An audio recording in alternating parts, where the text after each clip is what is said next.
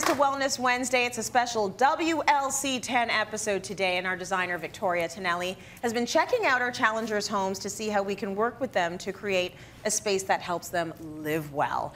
We're about to visit Michelle, but first, let's get to know Victoria a little better. So she's a new face here on Cityline. We're thrilled to have you with us for WLC 10. And I want to find out a little bit about what you're all about. Okay. Take a look.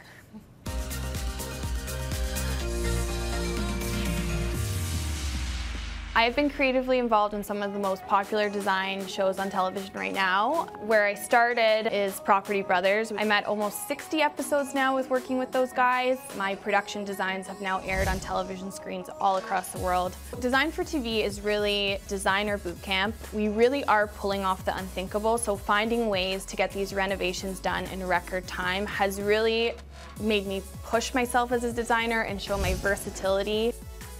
I think taking risks is such a huge part in this industry, or else you really don't have a voice. So finding ways to take those risks, if someone does tell me no and no and no and no, I will find someone that will tell me yes. If I feel like it's super important and if it will make or break the design. A lot of people say don't sweat the small stuff. I could not agree less with that. I think we should really sweat the details here. So I really want to spend time with these women to figure out those small things that could make a space function better for them. And that's what makes really good interior designs. I've always had a passion for design, but I've learned how powerful interior design can be and how it really has the ability to change someone's life and allow someone to live their best life.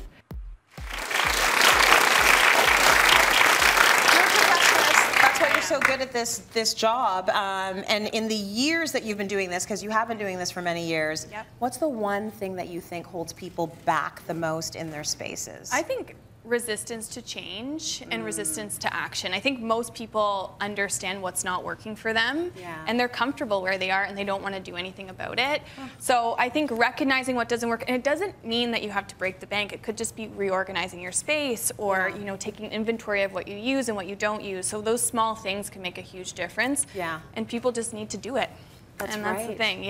Think back to when it was your first place, or maybe you were a college student or university and you put the sheet up and that was your window covering. Oh, terrible. And then you said to yourself, Cringe. oh, there's no way I'm leaving it there. And then 5 years goes by.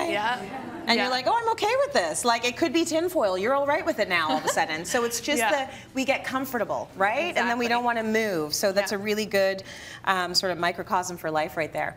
So Victoria, you went to see Michelle's space. Now we know Michelle is single and ready to mingle, but her bedroom is not ready for guests. Hi, how are you? I'm so excited to be here. I'm so excited for you to be here. Come to my bedroom. It's big, but it is big. I feel a little lost in here. It feels a little empty in here.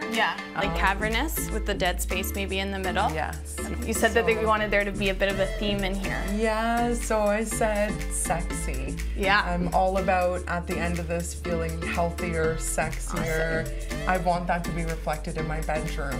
So pretty much what you're telling me, you want me to bring sexy back. Yes, please. Okay. Bring it. I can do that. I can 100% do that. Okay, so you are renting this space, though, right? So we probably are limited a little bit with what we can do, but I think so many people would resonate with this because so many people rent, right? That's my closet. This is kind of a situation here that we can make better. And then, is this only, oh, does it go all the way back? It goes all the way back. This is actually a really good sized closet for a one-bedroom apartment, but you can't even access. How do you even get through there? I crawl under the clothes I have hanging and get in there. Can I say something about the drapes? Yes. You know when people have like pants that don't meet their ankles when they're not supposed to? These drapes don't meet the floor, and they're supposed to. Okay. I will admit that the bed is being held up right now with a pile of books. Oh. So how well are you sleeping right now, knowing that this bed could fall apart any second? I don't sleep that well, or I get into a position and I'll kind of stay in it. And you can't move? I've woken up a couple nights and the footboard has fallen right off. No. Okay, we're gonna fix that. 100% we're gonna fix that. You told me in your emails that you love pink. Yes. So tell me about that. Pink is my favorite color. Okay. When I painted the place, I had my dad come in and paint for me. Okay. I said I wanted my room pink, but he said, that pink wasn't a mature color to go with. Well, I respectfully disagree. Okay. You can let him know, because I think you can really do pink in a sophisticated way. Blush is so in right now. I think you have so much style just talking to you, and you have a good vision, but there is no style in this bedroom. It doesn't represent you. Yes. We're gonna start right away. So Tiger's here from Mr. As Built, so he's gonna come in. Okay. He's gonna measure this, so we have to give him some space.